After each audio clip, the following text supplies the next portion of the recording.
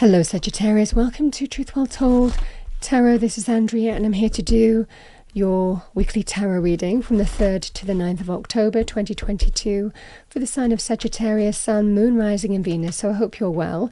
Remember, these readings won't be for everyone. Take what resonates for you as always. We have the Four of Swords. For some of you, taking that step back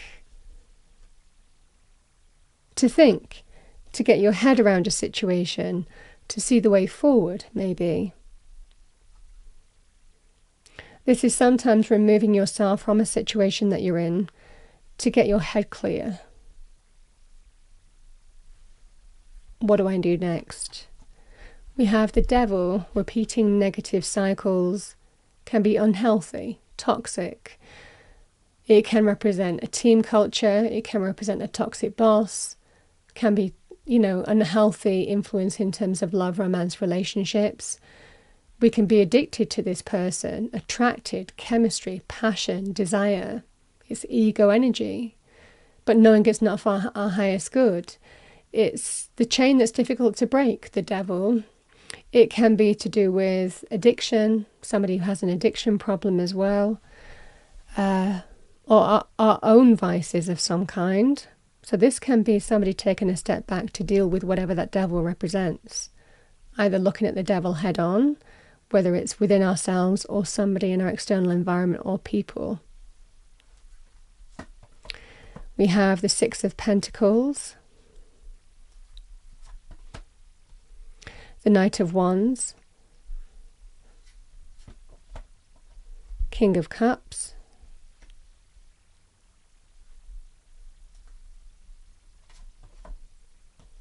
we have the Eight of Swords.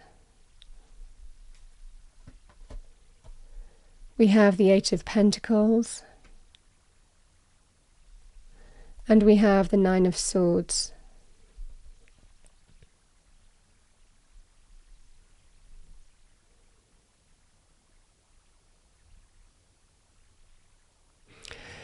Yeah, this feels here, Sagittarius, you're wanting to get perspective on a situation and you're wondering what to do next. And the message is take that step back will serve you well this week. That is the overarching energy, to get your head clear. In that space you will find clarity and see how to move forward, generally to resolve this situation. Because the King of Cups and the Devil, this is somebody who, it feels this is a person with the Devil energy, somebody who could be tempting, somebody who might be offering you something that's attractive.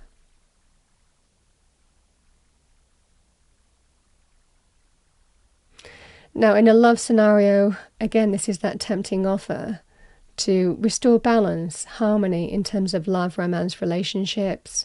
Could also be a family or friendship as well. And you're wondering whether you want to stay within this negative repeating cycle or whether they're going to change.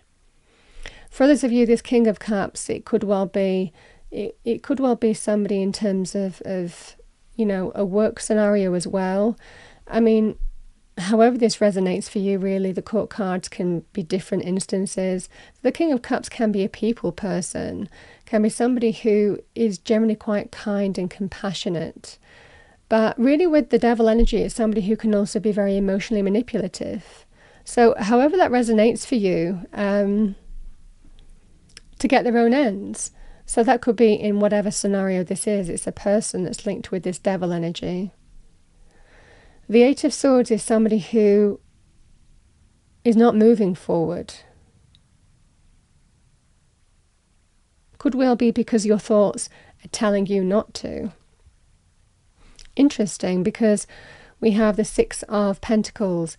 This can be some kind of somebody who's giving you a sweetener in terms of money, career, finances. Oh, well, we'll give you a little bit more responsibility, or would it help you if I give you, this to work on, or we'll give you some kind of token money or gesture, knowing that they can give you a lot more than that, but they don't. This is just that sweetener to keep you on the hook, to keep you happy, to restore balance in a situation here. So that can be a money, career, financial aspect, it's to restore balance and harmony. They just appease you in some way, but it's not everything that they could give you. It's the breadcrumb card. Similarly, this can be, again, somebody giving you a token offer. Oh, I'll do more. I'll commit more. I'll give more to the relationship. If I do this, this and this, will that be okay? Will that restore balance? This is the energy of the breadcrumb, giving a little bit more just to keep you on that hook, keep you within that negative repeating cycle. And there are things that are very attractive about the devil. It might well be for some of you that you like the team that you work with, you like the location, you might like the job. It might well be for some of you in terms of love, romance. There are things that are very attractive about that person, the way they make you feel sometimes, or, they're good fun to be around. Whatever this is, there are qualities that you like, but it's this behavioural pattern that just spoils everything, that becomes more and more of a thing. The Eight of Pentacles, it can be about, in money, career, finances, this is somebody who wants their work to be appreciated. So for some of you, it might well be that there is a new opportunity coming in, because the Knight of Wands can be an offer, it can be a new offer, and it can be to do with money, career, finances, because it can be the wand energy. It's enterprising, it's where there's growth, success. So this can be a change coming in where you're wondering, do I continue putting work and effort in this current place, or do I move in a new direction? It might well be for some of you, you're making some life choices in terms of money, career, finances, of whether to continue staying in a certain circumstances where you are, or do something different. Nine of Swords is really preying on your mind. There's a lot of overthinking going on. So there's a feeling here of there's a decision to be made. This week, take that step back to see the way forward is advised for you. And similarly here, Sagittarius, again, this can be about, do I want to continue putting effort and time into a negative repeating cycle? Or do I just want to scarper? Do I just want to get on that horse and bolt and run and move and put it all behind me? So this is the energy here of do I want to continue putting effort and time into a relationship? And again, the Nine of Swords is stress, worry, anxiety, things preying on your mind. Same message applies. Take that step back to see the way forward. Will serve you well. This could be going to your quiet sanctuary, your quiet space, whatever that might be. Could be being near nature, could well be to the countryside, to the seaside. Just taking that space to give yourself some time and space to think will serve you well. It's not really a long period of time, the Four of Swords. It can even be half a day. It's about taking that step back to really see the way forward here. Can sometimes also be about even connecting to other people to give you advice on the way forward. That can be this kind of energy too. Okay, let's see what we have. What do we have for Sagittarius?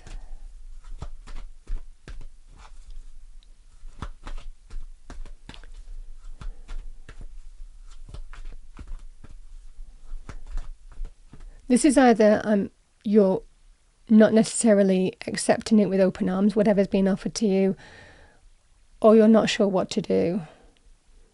That is the energy where you need to take that step back. What do we have for Sagittarius as a final message? You'll see the light, yeah. That's lovely. The Fairy Queen of Light comes to shed love and light onto your current situation and to remind you that light can penetrate the darkness. And we have abundance. Prepare yourself for incoming abundance. Release any mental blocks you may have in fairyland and human land. There is enough abundance for everyone. Yeah, this feels here, Sagittarius, that you need to take that step back to just get that perspective, and you will find the light. You'll see the light. And abundance is really, it can be money, career, finances, but it can also be the energy of where we don't feel lack, where we feel enough and content and fulfilled. That's what we have for the week. I hope you enjoyed the reading, found it helpful, useful. If you did enjoy it, please do like, share and subscribe, and I wish you a wonderful week. I will see you next time.